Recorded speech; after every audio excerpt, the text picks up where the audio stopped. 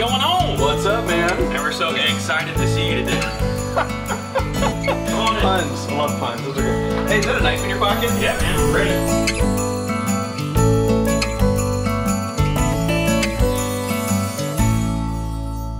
Well, hello, First Baptist family. I have got some special guests with me. We were thinking, how could we help your Christmas season be 1% better? We thought, why don't we cook some recipes for you guys and let you know if you should attempt them or not.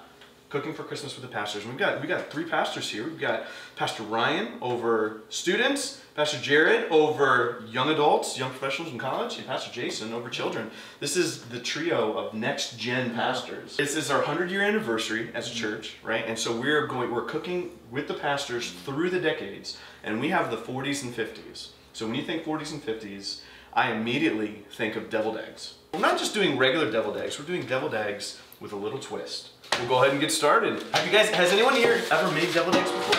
No, I don't like deviled eggs. You don't like that?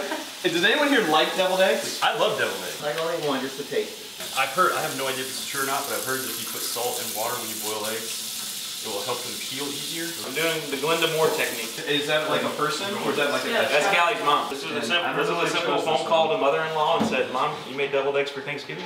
I'm gonna need some advice. And Jason got the extra ingredient there. We have official Cooking with the Pastors drama.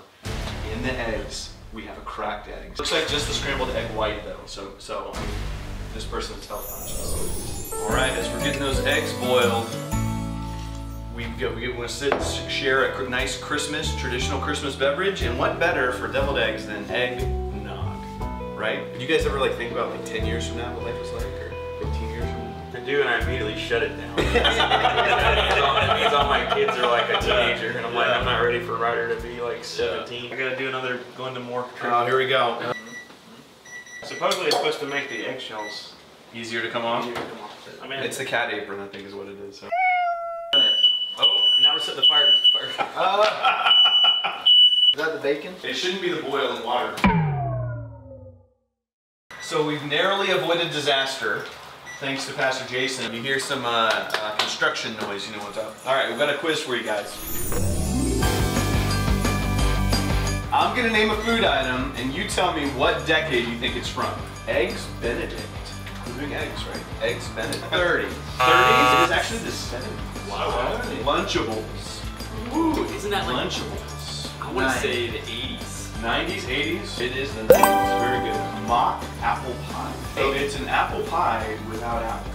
I'll give you a little hint. It was at a time when apples were tough to come by. 30s. They didn't use apples. 40s? When it was like the Dust Bowl, the Depression, I'm and going the temps. Jared, it is the 30s, 1930s. Baked Alaska. 80s.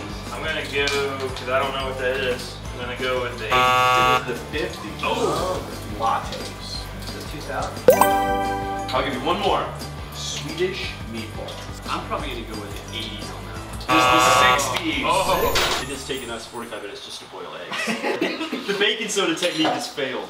All right, we have moved beyond the peeling. I didn't know if the knives were gonna be sharp today, so I brought my own. Behind. Jason's doing an excellent job over here chopping this bacon up. These eggs, I don't know if you can see them. This is pretty impressive. I mean, now he is the reigning bunny champ too.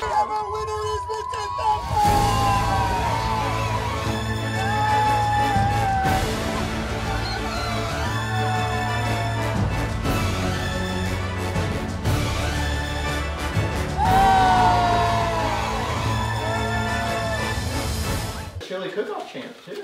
this little competition between the next gen pastors is maybe slanted a little too heavily in this favor. Like, so you guys are all next gen pastors, right? So we've got children, students, college.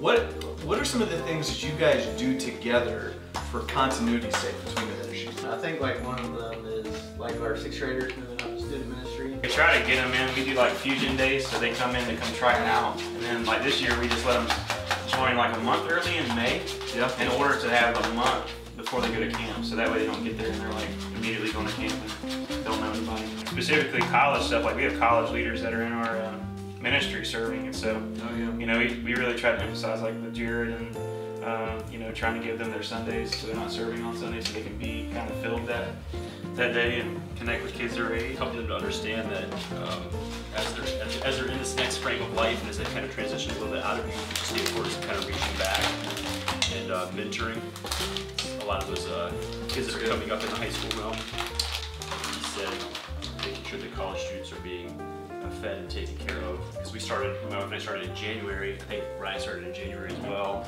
So you know, we're both kind of just new and learning kind of the best way to kind of navigate some of those transitions and future transitions. I just have to say, the level of culinary expertise displayed in this house is unrivaled, unmatched. I would say. I mean, look at these creations. What do you guys think? Comment below, which one do you think tastes the best? We're about to taste them right now, and Ryan is very excited about getting to try 3 additional deviled eggs. You can look at that face. You're just ready to go. It's like a full breakfast. You literally have eggs and bacon, cheese, crunch out. Oh, right. Whoa! This is the Southwest? That is good. What do you think, Doug? Do I just eat that whole same thing right? Yeah, I would just like a piece of sushi. Yeah. I'd say we got 3 wins here. We will post the recipes below. If you want to make them at home, they all get thumbs up for me. These are awesome. And they would be a hit at your party. They did an awesome job. So thank you guys for joining us. We'll post the recipe below, and we will see you in the next decade.